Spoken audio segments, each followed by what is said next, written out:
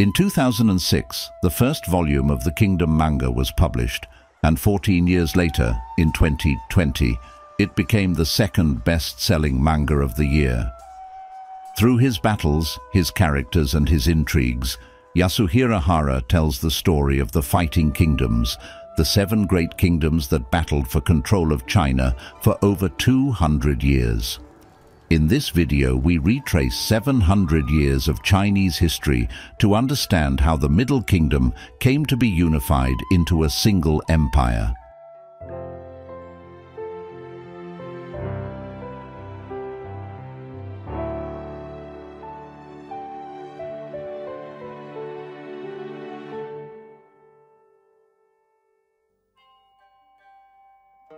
Around 900 BC, the Chinese world, that is, all the territories where Chinese culture, writing and rites had spread, was divided between a multitude of city-palaces ruled by lords. These lords received their power from the king of the Zhou dynasty, who had succeeded in extending his influence over a large part of the Chinese world. In exchange for their lands, the lords provided the king with contingents of fighters and tributes. War is inseparable from this world, with nobles regularly going into battle alongside the king to plunder barbarians or rebel cities. And so, over time, Chinese culture extends to barbarians, whether through warfare or simply by assimilating them. Over time, new palace cities sprang up all over the world outside the Zhou kingdom. Some of them, more powerful than the others, were able to extend their authority over the towns and barbarian chiefdoms surrounding them, transforming them from simple, isolated cities into veritable capitals, organizing vast kingdoms around them. At the same time, the Zhou's influence was waning, their vassals were gaining autonomy, and lordships were becoming hereditary, and principalities richer and more powerful than those of the king himself were emerging. In 771 BC, the House of Zhou is forced to move its capital eastwards after the Quanrong. Nomadic barbarians from northwest China plunder its previous capital. The king's new capital remained an eminent religious center, but lost all its warlike power. The king thus received protection from other cities in order to survive, but this event greatly accelerated his decline. Finally, around 700 BC, the Chinese world found itself divided between at least 150 autonomous states, some far more powerful than others, and with many cultural disparities between them, since many had been influenced by the barbarians they assimilated. This period of disorder is known today as the Spring and Autumn period.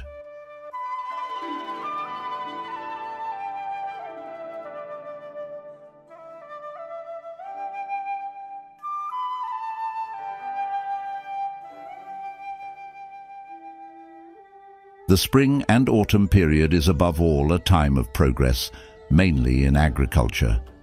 Yields increased considerably with the modernization of irrigation and ploughing, making it possible to feed an ever-growing population.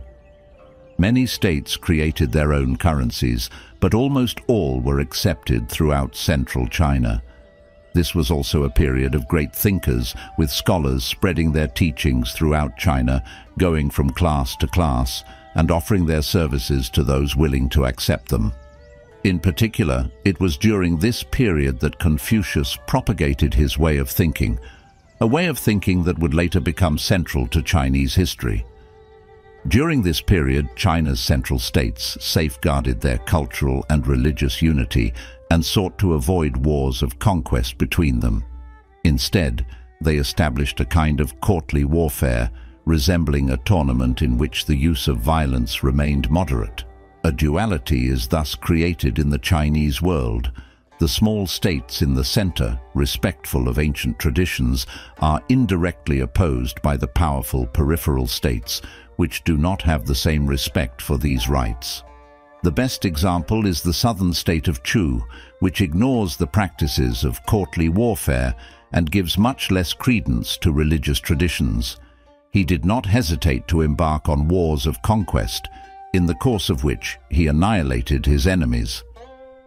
Other powerful states, more concerned with religious issues, preferred to avoid these wars of conquest as much as possible, so they imposed their domination on weaker states through oaths, placing small palace cities under the protection of larger states.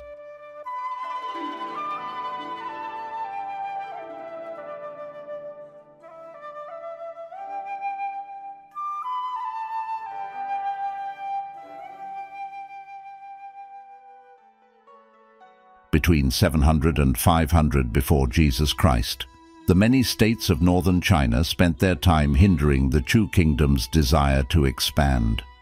The first kingdom to take on the role of protector of small palace cities was Qi, who in 667 was recognized as head of the Confederation of Eastern Cities and guardian of traditions, a role that enabled him to curb Zhou's conquests. He was followed by Jin, who, after inflicting defeat on Zhou at the Battle of Chengpu in 632, established himself as protector of the cities of central China.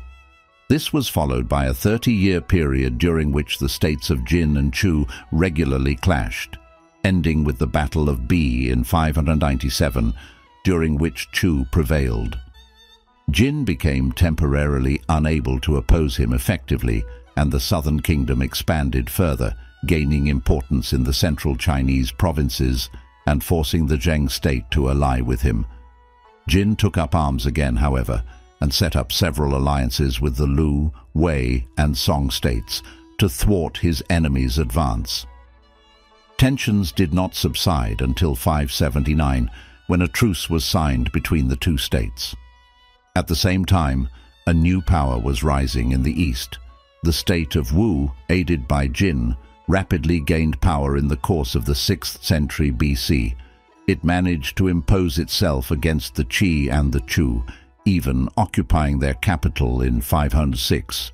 Wu was then threatened by his neighbor Yue, who crushed him in 473. At the end of this troubled period, the great Chinese states were weakened. This is particularly true of Jin and Zhou, who have been at each other's throats for over a century.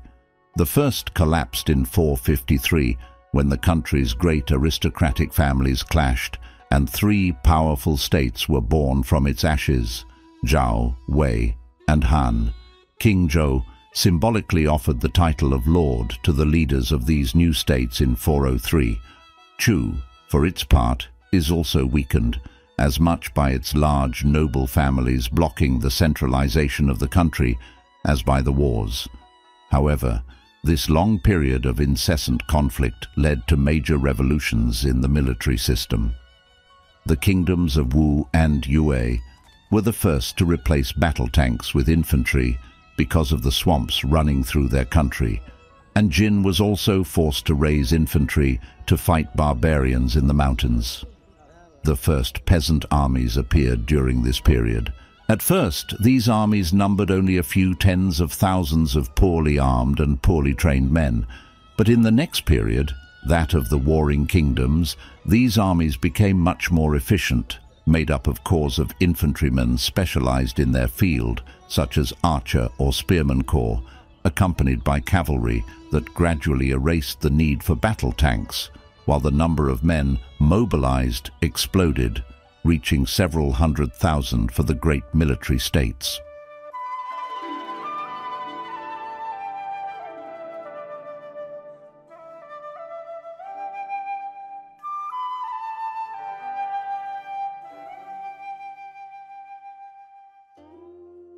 Chinese tradition records 7 great states during the period of the warring kingdoms: Zhou, Wei, Han, Qi, Yan, Qin, and finally, Zhou. We can add Yue to our story. It's a kingdom that has nothing to envy the others, and which has probably been sidelined in Chinese history because of its semi-barbarian origins. This period of the warring kingdoms was a continuation of the spring and autumn period, during which wars were incessant and chaos continued in China, while no state was really able to assert itself over the others. Be that as it may, The first half of this era unfolded to the disadvantage of the last small principalities in central China, almost all of which were swallowed up by the great kingdoms that surrounded them. At this moment, it's Wei that stands out in the Chinese world. In 354, after a series of reforms that strengthened the power of the prince and promoted meritocracy in the army and bureaucracy, it attacked Zhou and succeeded in taking its capital, but was finally forced to give it back after Qi intervened to calm the expansionist desires of the other states. Wei, now allied with Zhou, then attempted to conquer the Han, but was once again repulsed at the Battle of Maling following Qi's intervention. This defeat was a catastrophe for Wei, whose army was wiped out in the battle, putting an end to its golden age. In parallel, it's another state that's gaining in importance, even though it's been very discreet until now. From 350 onwards, the state of Qin was gradually modernized. This modernization was largely due to the reforms carried out by Xiangyang, Qin's chancellor, between 360 and 340. Xiangyang divided the territory into 41 prefectures, unified weights and measures, encouraged agricultural production by exempting peasants whose harvests exceeded a certain quantity of grain from drudgery, and launched major works to irrigate state lands and greatly increase agricultural production. But above all, he abolished the titles and privileges of the nobility, who were too weak and too poor to oppose him. To replace them, he created 20 degrees of nobility for those who had distinguished themselves in war. These titles were awarded according to the number of heads cut off by the enemy. The upper echelons of the army were no longer reserved for the nobility, and anyone with the requisite skills could now claim the title of general. It also profoundly reorganized society, requiring peasant communities to organize themselves into groups of 5 to 10 families. These families were collectively responsible and had to denounce each other if a crime was committed. This new organization of peasant life was part of a reorganization of the army, since the state drew its troops from peasant communities which became professional, disciplined, and well-trained. Xiangyang also distinguished himself in battle.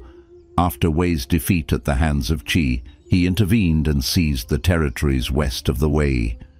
These reforms, which laid the foundations for administration in China, propelled Qin to the forefront. Its economy flourished, and, with each conquest, its regular army grew to several 100,000 men, perhaps even exceeding 1 million by the end of the period.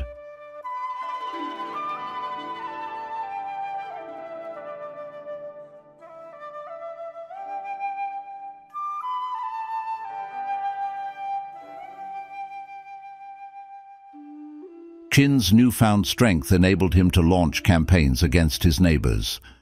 In 328, he first repelled nomadic barbarians south of his borders. In 316, he seized the province of Chengdu from Chu, and in 308, he completed the securing of the lands to the south. In the east, Chu crushed the armies of Wei and Yue before annexing the latter, but this campaign greatly depleted the state's resources. Sometime later, the Wei and Han states, worried by the Qin's growing power, joined forces to crush it, but the latter's outnumbered army managed to defeat its enemies at the Battle of Yikui. The investigator of this victory and of the ensuing campaign was Bai Qi, a Qin general who is considered in Chinese tradition never to have suffered defeat. Unfortunately, Qin was forced to surrender his conquests when the kingdom of Qi threatened to raise a coalition against him. In 286, the states of Qi, Chu, and Wei joined forces to invade the tough Song kingdom. The king of Qin, who was allied with the Song, was enraged when he heard the news. A few years later, he took advantage of a rumor to form a coalition against Qi. This coalition, made up of Zhou, Yan, Han, Wei, Chu, and Qin, reduced the country to ashes, and Qi never really recovered from this war. In 265, Qin launched an invasion of Han to seize the province of Shandong. The war quickly turned in Qin's favor, but the king of Han, refusing to let the province fall into his hands, offered Shandong to the king of Zhou. The latter then sent his army to defend it, and the war bogged down for 3 years. But in 260, after General Bai Qi had taken control of Qin's troops, Zhou's forces were finally defeated. Legend has it that Bai Qi had the 400,000 survivors of Zhou's army buried alive, but in any case, with this victory and the ruin of Zhou, Qin got rid of his last competitor, so it's clear that he now has military supremacy in China. A few years later, Qin conquered the stronghold of the Zhou kings, putting a definitive end to the symbolic kingship of their dynasty. In 246, finally, King Zheng rides on the Qin throne. He was only 13 at the time and had to undergo a regency from his chancellor. He took over the reins of the country in 238, after ousting his chancellor, and marked the end of the period of the Warring Kingdoms with the start of his campaigns in 230. The Han Kingdom is the first to be annexed. He surrendered without a fight. Most of Zhou was then conquered in 228, and following an assassination attempt on King Zheng, Yan was also conquered in 226. The following year, it was Wei's turn to lay down his arms after the fall of his capital, leaving Chu as Qin's last serious opponent. In 223, a campaign was launched against Chu but failed, followed by a second victorious campaign. The war against Chu was surely the conflict of the period that saw the greatest number of men clash, with hundreds of thousands of soldiers meeting in battle between these states. Finally, Qi allowed itself to be annexed without a fight in 221, thus completing Qin's conquests and the unity of the Chinese world.